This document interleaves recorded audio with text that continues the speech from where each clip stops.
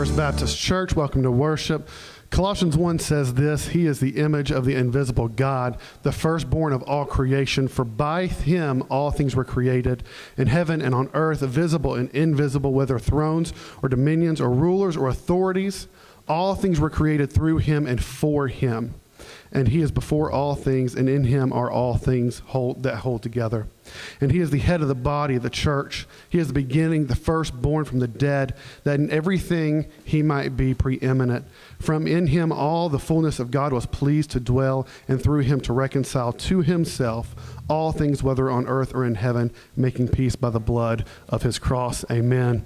Again, welcome. Will you stand and sing with us to this God of ours?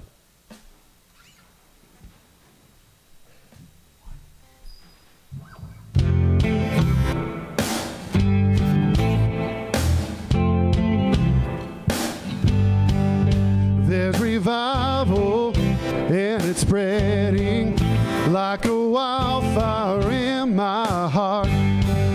Sunday morning, hallelujah, and it's lasting all week long. Can you hear it? Can you feel it? It's a rhythm of a gospel song. Once you choose it, you can lose it. There ain't nothing gonna steal my joy. I got an old church choir singing in my soul. I've got a sweet salvation, it's beautiful. I've got a heart overflowing, 'cause I've been restored. There ain't nothing gonna steal my joy. Oh no, there ain't nothing gonna steal my joy. When the valleys that I wander turn to mountains that I can't climb, you are with me, never leave me.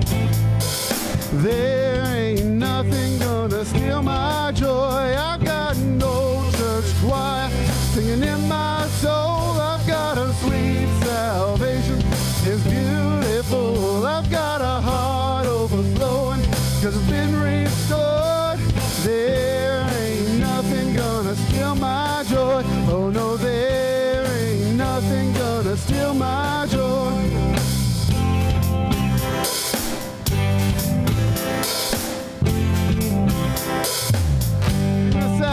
Clap your hands and stop your feet till you find that gospel beat, 'cause he's all you'll ever need, all you'll ever need. Clap your hands and stop your feet till you find that gospel beat, 'cause he's all you'll ever need, all you'll ever need. Clap your hands and stop your feet till you find that gospel beat, 'cause he's all you'll ever need. Oh, you one more time. Clap your hands and stop your feet till you find that gospel beat, 'cause he's all you'll ever need, all you'll ever need. I got an old church choir singing in my soul. I've got a sweet salvation, it's beautiful. I've got a heart overflowing, 'cause I've been restored. There ain't nothing gonna steal my joy. Oh no, there ain't nothing gonna steal my joy. Oh no, there ain't nothing gonna steal my joy. All right, y'all can be seated, and here's just a few things to make sure we put on our calendars.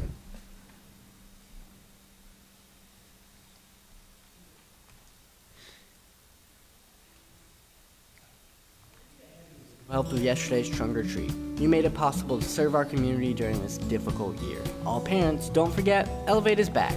Make sure to drop your children off at the check-in at the youth building before the morning service. Everyone, make sure to grab a shoebox in the foyer and bring it home and fill it up for Operation Christmas Child. We will have a prayer dedication on November 15th, so make sure to bring your shoeboxes back before the 15th. At Troy First Baptist, we take a country every week and pray for it. Today, we ask that you take a moment and pray for the people of Guadalupe. Leadership training for the growing churches is provided locally through the evangelical churches. Pray that national Christian workers may be called for service at home and to the Francophone lands around the world. Let's pray for Guadalupe. Heavenly Father, we pray for this nation. God, we lift up every single individual God, we pray for them as a nation, and we pray for them as individuals, God, that you would reach those individual hearts and use those individual hearts to reach the entire country with your gospel, with your word. Lengthen and build resources to strengthen Christians in Guadalupe. And God, bring the lost to you. That's our prayer. Be with our brothers and sisters and equip them, Lord. We love you. In your name I pray. Amen. Would you stand and sing this next song with us? Open up the heavens.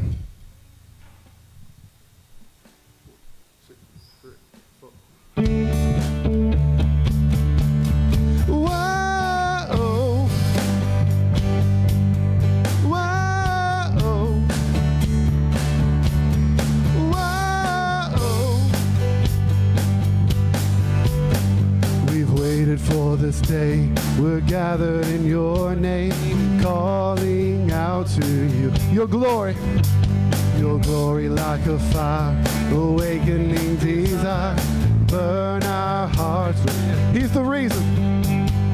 You're the reason we're here. You're the reason we're singing. Open up the heavens, we want to see it. Open up the floodgates, a mighty river flowing from your heart, filling every part of our praise. Whoa, whoa, whoa.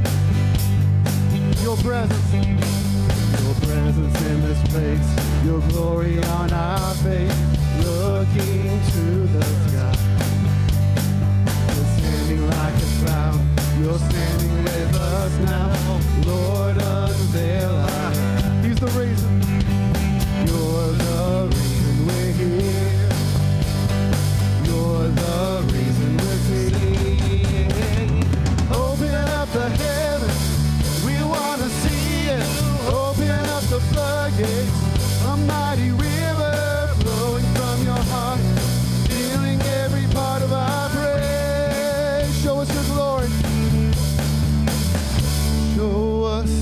Show us your glory. Show us your power. Show us your glory, Lord. Sing that out. Show us. Show us your glory. Show us your power. Show us your glory, Lord. Sing, lift up your voices one more time. Show us your glory. Show us your power. Show us your glory, Lord. Open up the heavens, we want to see it. Open up the floodgates, a mighty river flowing from your heart, filling every part of our praise. One more time, open up the heavens, we want to see it. Open up the floodgates, a mighty river flowing from your heart, filling every part of our praise.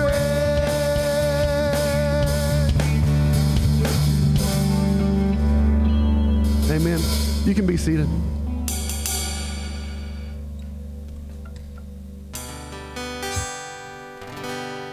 I'll fly away, oh glory, I'll fly away when I die. Hallelujah, by and by, I'll fly away.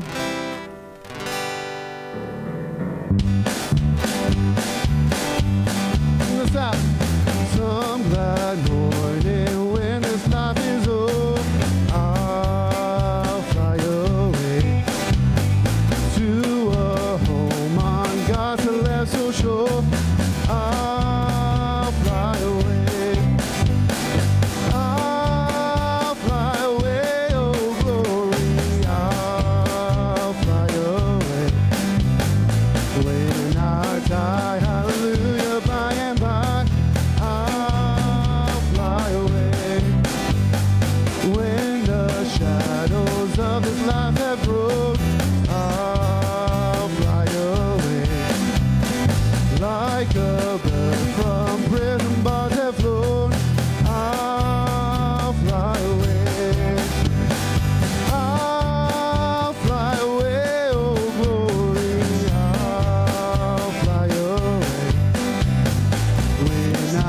die, hallelujah, by and by, I'll fly away.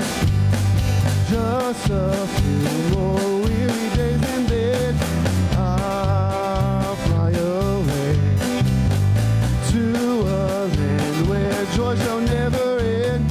I'll fly away. It's not out. I'll fly away, oh glory. I'll fly away.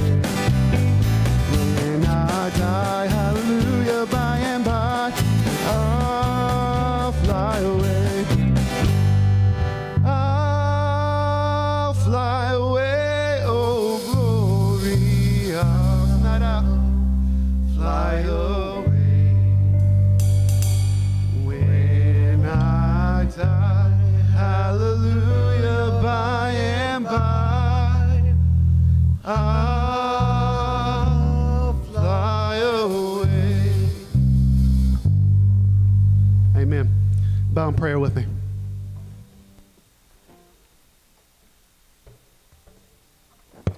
Heavenly Father, we come before you one more time.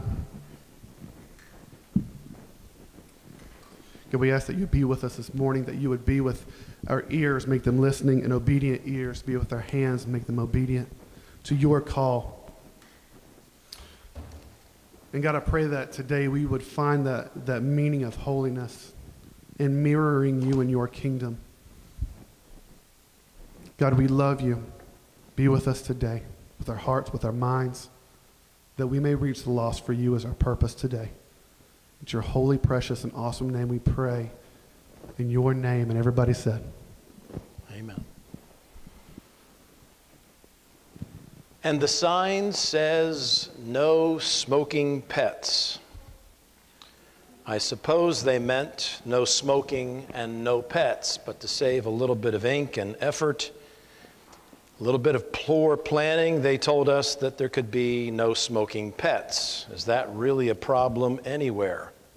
And the sign at Divine Shepherd Lutheran Church says, try these four-letter words: grace, love, and next.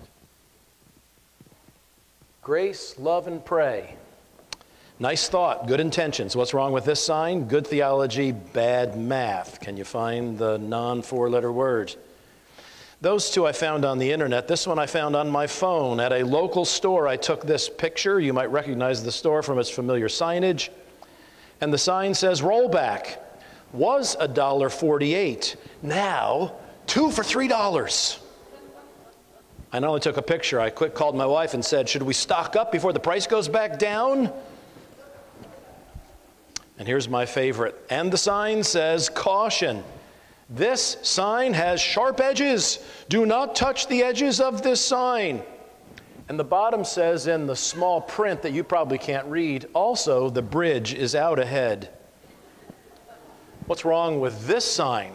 Font size, priorities, risk assessment. We may laugh at many signs because they are misguided, misworded, misspelled. Ever see a school sign spelled S-H-C-O-L-O-L? School ahead. But our resentment at many signs is not because of their stupidity or their ugliness, because, they're blocking out the scenery and breaking our mind, but because of their authority, telling us what we can and can't do. Do this, don't do that. Can't you read the sign?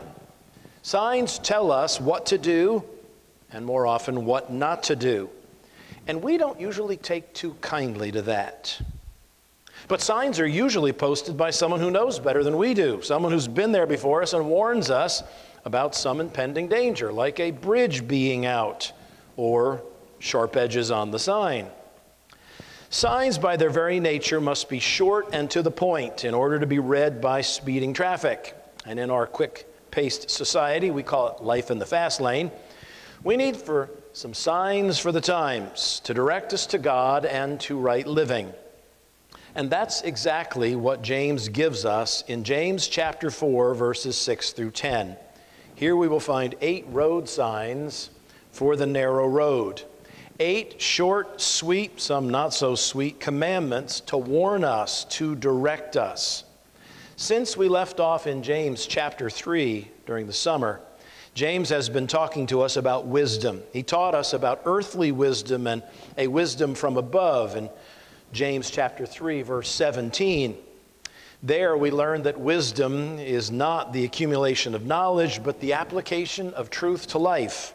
Not what I know, but how I live. Then we picked up 2 weeks ago in James chapter 4, verses 1 through 3, where James taught us about wars between us that come from that earthly wisdom within us. Last week we left off in verses 4 and 5, where James exploded on us, calling us names and warning us about consorting with the enemy, cheating on God. He told us not to try to be friends with the world system. We ended up in the end of verse 6 with, he gives more grace. But now we pick up with what that grace does. James 4:6, he gives more grace. Therefore, he said, God resists the proud, but gives grace to the humble. This is a quote from Proverbs chapter 3, verse 34. James is sometimes called the Proverbs of the New Testament. It is the most Old Testament of the 27 books of the New Testament, and it is full of wisdom. This verse is also quoted in 1 Peter 5:5. It tells us that God resists the proud, like we are supposed to resist enemies in verse 4. It literally takes a position against. And the proud are those who think they are something, think they don't need God, like we learned about in Daniel chapter 4 with Nebuchadnezzar. But he gives grace, he takes a position for the humble. Not those who think negatively about themselves. We learned that humility is actually thinking honestly about ourselves from God's point of view. And this is an important biblical principle we learned in Daniel chapter 4. Humility is the prerequisite for God's grace. If you want God's grace, you have to humble yourself. God doesn't give it to you. If you're proud, he actually resists you. The proud don't think they need it, and they don't get it. The humble know they need it, and though they don't deserve it, God gives it to them. So verse 7, so therefore, we actually have the word therefore picking up in verse 7. Here are 8 ways to be humble. Here are 8 road signs for the narrow road. 1, submit to God. 2, resist the devil. 3, draw near to God. 4, cleanse your hands. 5, purify your hearts. 6, lament and mourn and weep. 7, let your laughter be turned to mourning and your joy to gloom. Humble yourselves, in verse 10, is number 8. Let's look at each one of those road signs. The first one we'll call a yield sign. He says in verse 7, therefore submit to God. You ever pulled up on an on-ramp to a highway, even here just on 73, and there's a yield sign there because you don't have the right of way, the traffic that's already on the highway does. But sometimes a timid soul will pull up to the yield sign in front of me, put on their brakes, come to stop, put it in park, I think. And I wait and I wait and I wonder if they're waiting for God to open up the Red Sea and stop all traffic so they can pull in. And I want to roll down the window and say, it says yield, not surrender.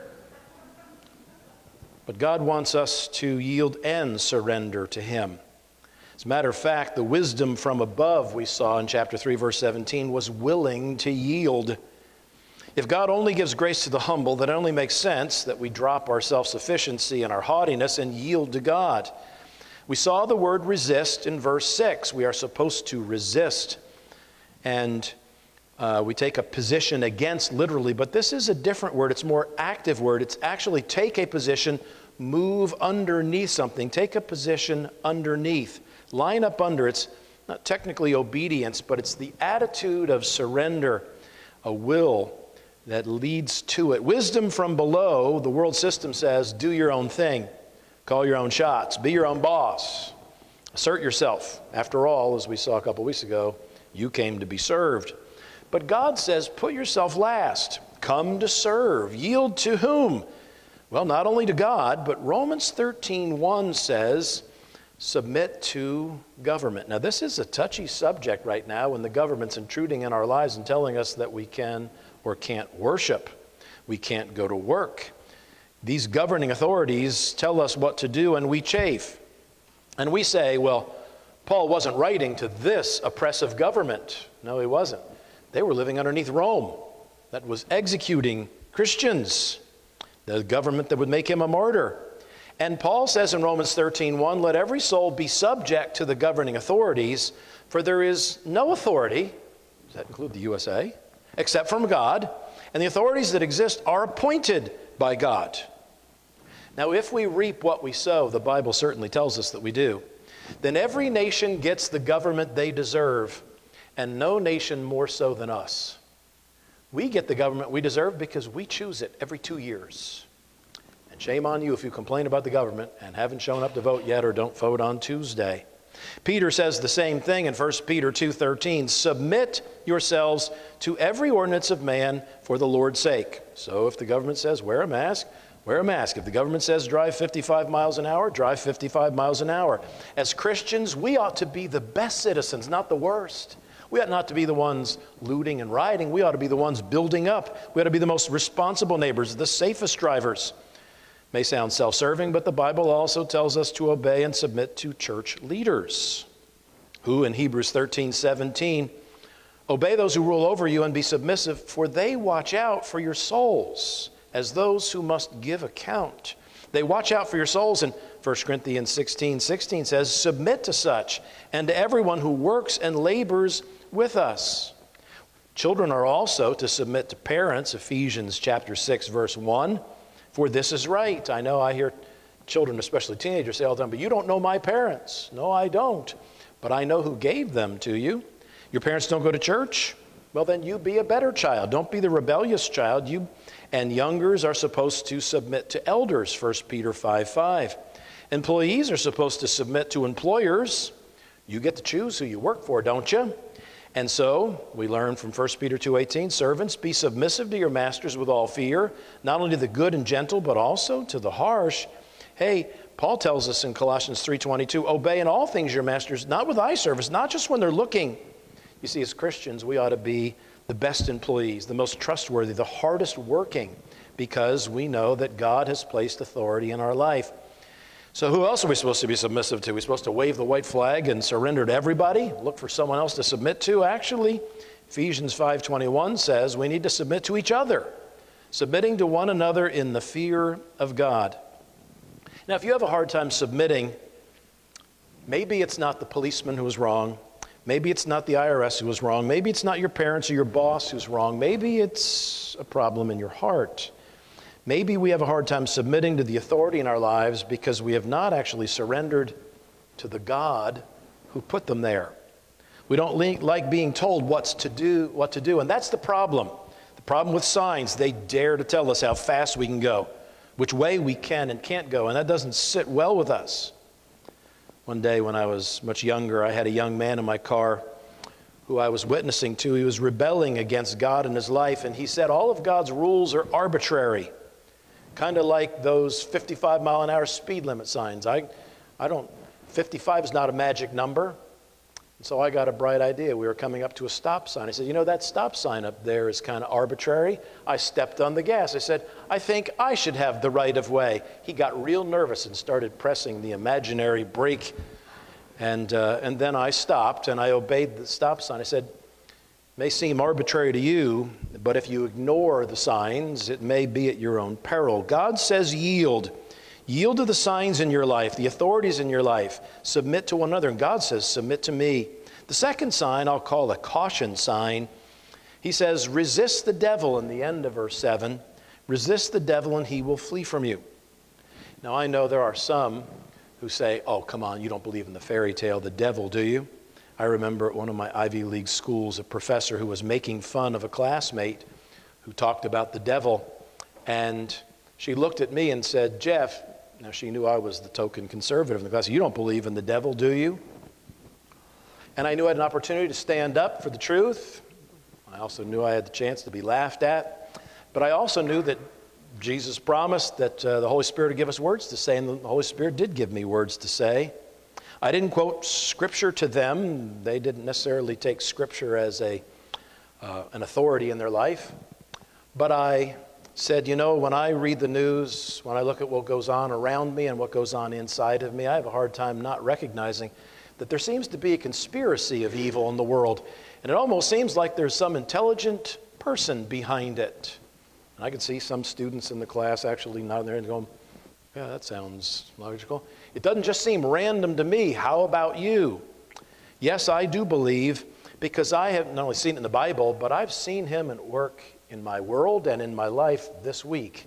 How about you? Seems to me if there is a devil, we ought to be cautious of him. But notice that James doesn't say run or hide. He says what? Resist. Now here is a different word than the one used of God resisting the proud. This one is take a stand against. God takes a position against. We take a stand against. This one's positional. It says the same thing in Ephesians 6, 11 and 13. Put on the whole armor of God that you may be able to stand against the wiles of the devil. Verse 13, therefore take up the whole armor of God that you may be able to withstand in the evil day, and having done all, to stand. Notice that he is on the offensive attacking us. We don't need to go trying to pick a fight with him. He's already picking a fight with us.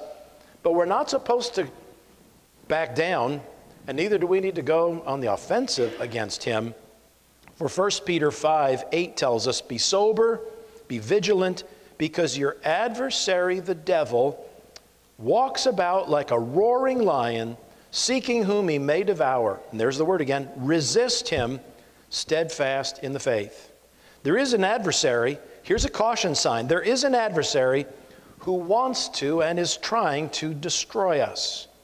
Now, the roaring lion here is a wonderful picture. I remember years ago I was at a camp in Alabama, and we're riding a golf cart from the dorms where we were staying to where I was going to be speaking to the campers. And the camp director all of a sudden pulled over and he said, look, ahead, a rattler. I'd never seen a rattler in my life. And sure enough, right in the path was a rattler. He actually got out. And then he got his machete, and I felt a little bit better. He cut the thing's head off. And he put the beheaded snake in the back of our golf cart to take it and to, I guess, scare some campers. Half an hour later, I thought, I need to take a picture of this and send it to my wife. And so I reached down to this coiled headless snake, and I picked up from the rattle side. And when I got it up to about here, the beheaded neck lunged up to bite my hand. And I didn't say, you don't have any fangs? No, I said, whoa! I dropped that thing. I was cautious. Because that beheaded snake, somehow, without a brain, it still had some kind of nerve firings to lunge and attack me. That amazes me biologically. But that's a picture of the roaring lion. Remember that Jesus said, he will bruise my heel, but I will crush his head? Satan is a beheaded snake, a defanged snake. He is a roaring lion. You know what a roaring lion is? If you're ever in the jungle and you hear a roaring lion, don't go running up and try and pet it. But you don't need to be as frightened of the roaring lion. The roaring lion is the old, toothless male who's making a lot of noise, hoping that you will be scared to death, fall over a heart attack, and he can have an easy lunch.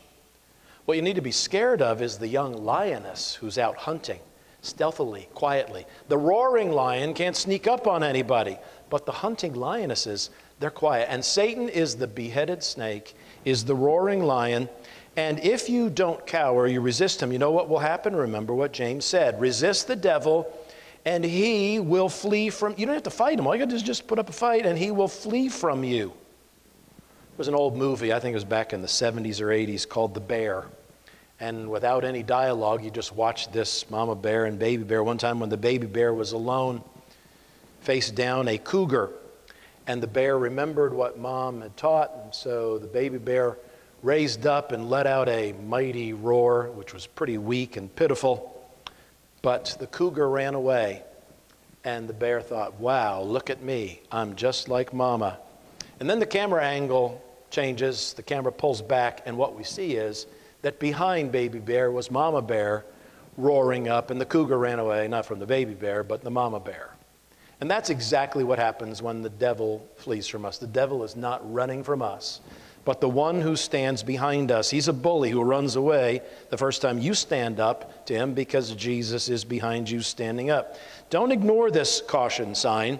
Satan is not a coward. Neither is he a policeman with a radar who's there to protect you. He's actually an adversary who's looking to destroy you. We'll call the third sign a one-way sign. There is one thing in life more important than resisting the devil, and it's drawing near to God. Draw near to God, and he will draw near to you. Verse 8. More than just submit to him. We saw that, yes, but draw near to him. I know this is what we were made for, but this is a startling concept when you stop to think about it. Remember the God of the Old Testament who did not say draw near. As a matter of fact, he put a fence around Mount Sinai, and he told Moses, Exodus 19:12, you shall set boundaries, fences for the people all around, saying, take heed to yourselves that you do not go up to the mountain or touch its base. Whoever touches the mountain shall be surely put to death. Wow. We have these keep out signs, and the sign says trespassers will be shot to death. The God of the Old Testament doesn't seem very approachable, does he? He was holed up in the Holy of Holies, inside the temple. Now, the temple had walls. There was the outer court, and inside that, the inner court, only Jews could go. And then inside that, another court that only men could go. Inside that, the holy place that only priests could go. And inside that, the Holy of Holies that only one priest could go, and one time a year. Draw near to him, this inapproachable God, this holy God who gives us the death sentence. Yes, actually, Hebrews 7:19 says, the law, the Old Testament, made nothing perfect. On the other hand, there is a bringing in of a better hope through which we draw near to God. God has not a fence around his dwelling place. He has a welcome mat out. Hebrews 10:19 says, having boldness to enter the holiest by the blood of Jesus, by a new and living way. Verse 22, let us draw near. Here I get a picture of President Kennedy, a young president for the first time in a long time, with little kids. And there's a picture of little John climbing under his desk, crawling under his feet.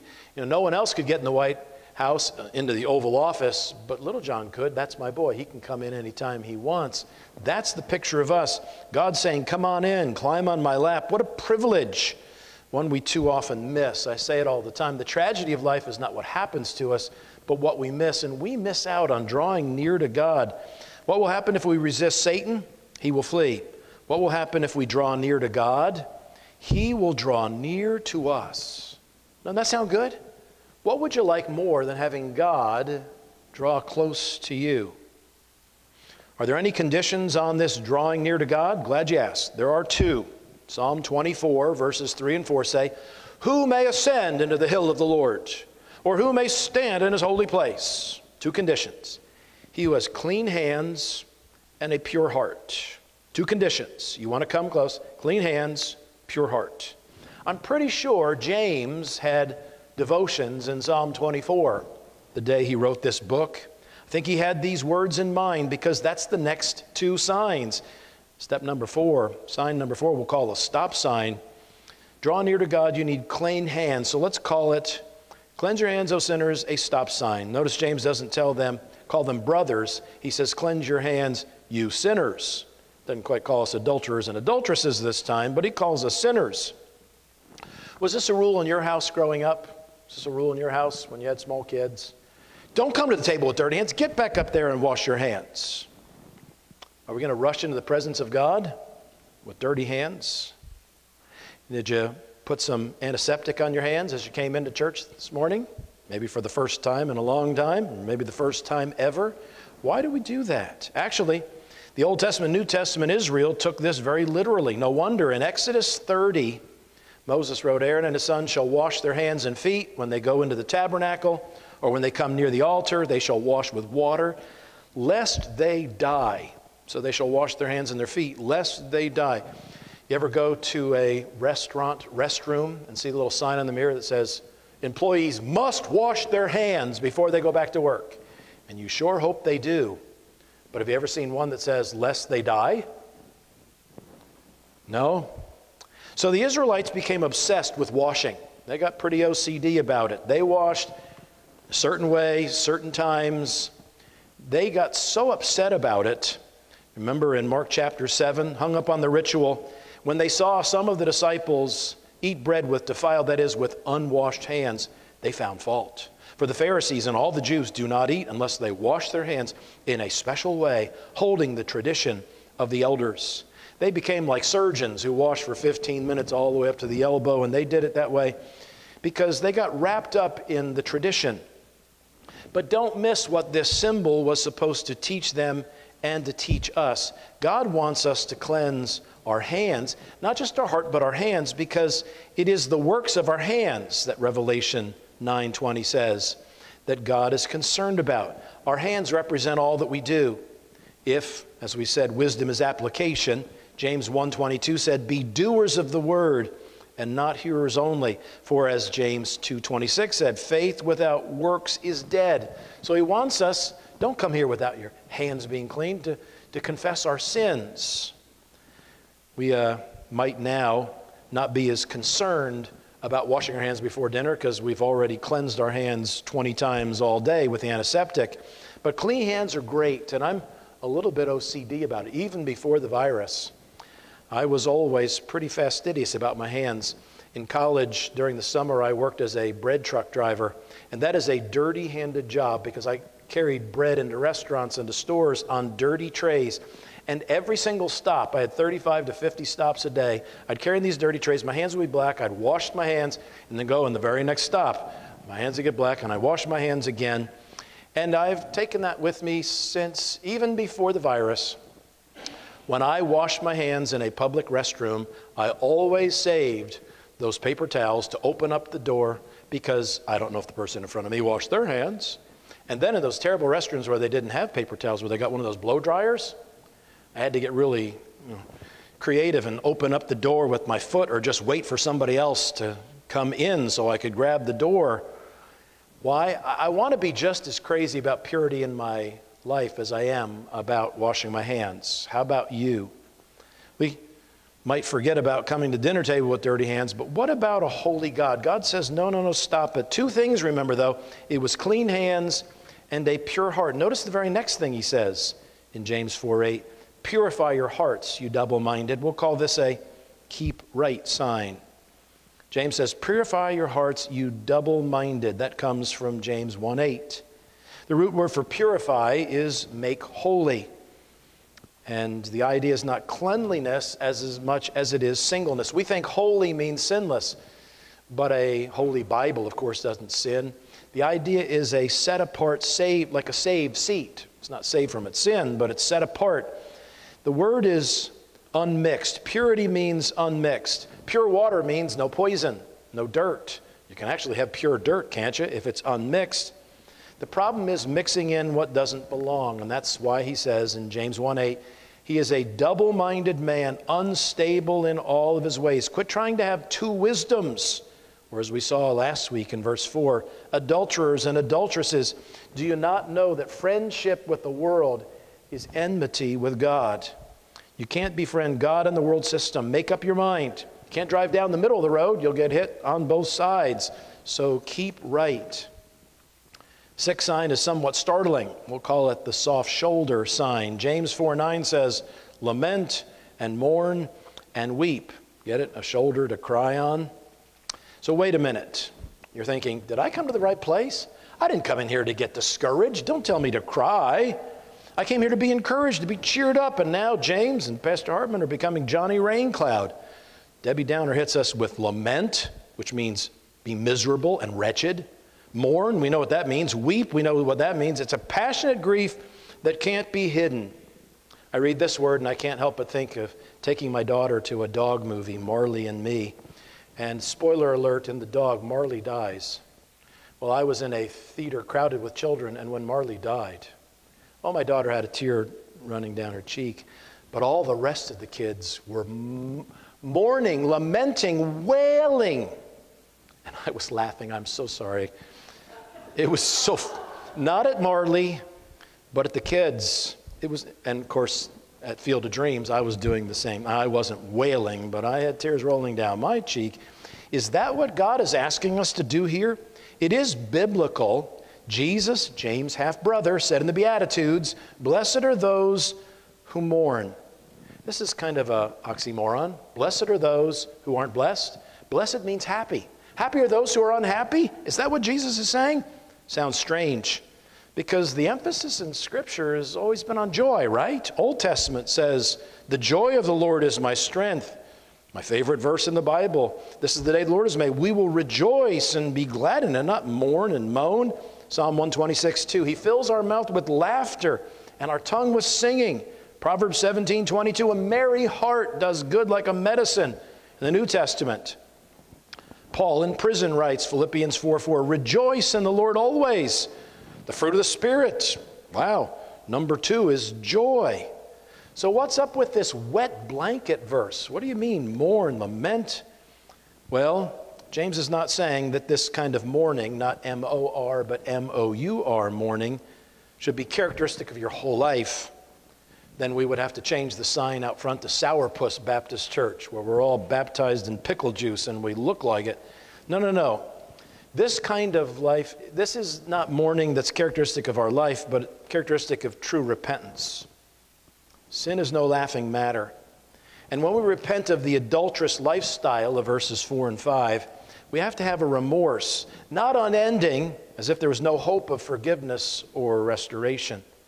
Kind of like the tears of the woman in Luke 7:38. She began to wash his feet with her tears. She wasn't laughing, but she was weeping because of her sin.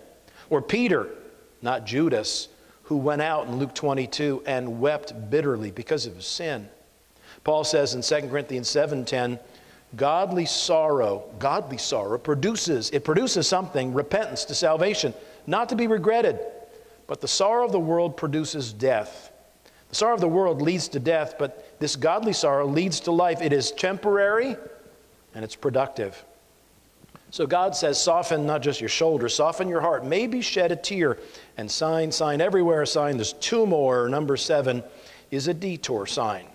Let your laughter be turned to mourning and your joy to gloom. Wow. Obviously related to sign 6. Obviously not all laughter, but certainly inappropriate laughter. You know how hard it is sometimes not to laugh in church, especially when you're a small child and you know you're going to get punished for it. Or you never want to laugh at something funny in a funeral, but when it's most inappropriate, then you know you have the hardest time controlling it. Actually, Ecclesiastes 3:4 says there is a time to weep and a time to laugh. And the funeral's usually not a time to laugh unless someone's telling a funny story, an endearing story about the departed. There is a time to mourn and a time to dance, but we need to learn appropriateness, right? The key is knowing which is which. We need to avoid the coarse jesting that Paul talks about in Ephesians 5:3-4. Let it not even be named among you as is fitting for saints, neither filthiness, nor foolish talking, nor coarse jesting, which are not fitting. You know what I'm talking about, the questionable humor, the cutting remarks. When they start talking that way at work, maybe you change the subject or you go somewhere else. God says, take a detour. Don't even go there. Let that inappropriate laughter be turned to mourning. And then the last sign, save the best for last, kind of full circle, back to where we began. Remember, God gives grace to the humble. He says, humble yourselves in the sight of the Lord, and he will lift you up. I'll call that a low clearance sign. You ever seen these low clearance signs? You ever see a truck that didn't look at the low clearance sign and end up scraping up that overpass, that bridge? Go on YouTube and watch all the low clearance signs that were disobeyed and the tragic results. Here, God says, humble yourself, actually rewords the Old Testament quote from verse 6. Don't make God humble you. You don't want him to humble you. You humble yourself. Get down and serve. It's a low underpass. Only the penitent man shall pass. And the last verse of the old song says, and the sign says, everybody welcome. Come in, kneel down, and pray. This is not focusing on who we are, or better, who we aren't. It's actually focusing on who he is. That's what humbling ourselves is. Philippians 2:5-9 says, let this mind be in you, which was also in Christ Jesus. He humbled himself. Now, he had something to be proud of. None of us do. But he humbled himself so much that he laid down his life. Therefore, God has highly exalted him. And there is what God will do for you. If you humble yourself, he will exalt you. What do? If we humble ourselves, verse 6 says, he will give you grace. Verse 10 says, if we humble ourselves, he will lift you up. So do you want to lift yourself up? You want to try and lift yourself up by your own bootstraps? Not going to get very high, are you? Pride goes before a fall. Or do you want God to lift you up? The final word of the gospel is not humiliation, despair, condemnation, mourning, gloom, but a change that leads to exaltation if we heed the signs. Here is the paradox of life. Freedom comes from obedience. Independence comes from dependence on God. Exaltation comes from humbling yourself. What did Jesus say? You want to be great? Lower yourself. Become the servant of all. There's a beautiful example of this in the story of the prodigal son. You remember the prodigal son wanted his cut now. He basically said to Dad, Dad, I wish you were dead. You're worth more to me dead than alive. Give me my cut now. And humble Dad did it. And he went off and he lived it up and he wasted it all and he ended up in the pig pen. Sometimes it takes a long time for us to reach bottom. We think we've reached bottom, but we can still go lower. He reached bottom and he was literally in the pig pen. And there he finally came to himself, it says in Luke chapter 15. And he said, you know, I'd have it better off being a servant in my dad's house than being president of this pig pen. I'm going to go home and I'm going to say, Dad, I've sinned against heaven and in your sight, and I'm no longer worthy to be called your son. He rehearsed the lines all the way back home. And I'm sure on that narrow road back home, there were many broad roads that would have led him to more debauchery, but there was one narrow road that led home. And I'm sure on the way he passed some road signs: submit, resist, draw near, cleanse, mourn, bow. The same signs he saw on the way from his father's house, but he laughed at them. This time he didn't. There was nothing wrong with the signs. There was something wrong with him last time. He did all the things wrong before, but now he's on the way back home. And if we ignore the signs like him, we will be in the pig pen. You ever see an accident that was caused because some thoughtless person stole a stop sign? You don't have one of those stop signs in your attic or your basement, do you? You know, it's illegal to do that because it can cost a life. If the sign is removed, is that a good thing? No, actually it's not. The sign is there to help us, not to restrict us, but to free us. And so what happened when he finally humbled himself and he got home and he said, Father, I have sinned against heaven and in your sight, and I'm no longer worthy to be called your son. Make me your slave. What did the father do? The father said, let us eat and be merry. Yes, he said, I'm sorry I was wrong. Please forgive me. But the father didn't put him on probation, didn't send him off to work to repay his debt. He lifted him up. And so this young man found a wonderful four-letter word called grace.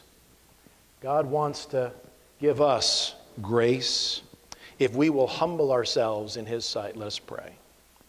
Lord, thank you for these road signs that are there to protect us. And Lord, I pray that you would help us not to ignore them at our own peril, but Lord, to take the time to humble ourselves to you, to submit to you, to draw near to you, to resist the devil.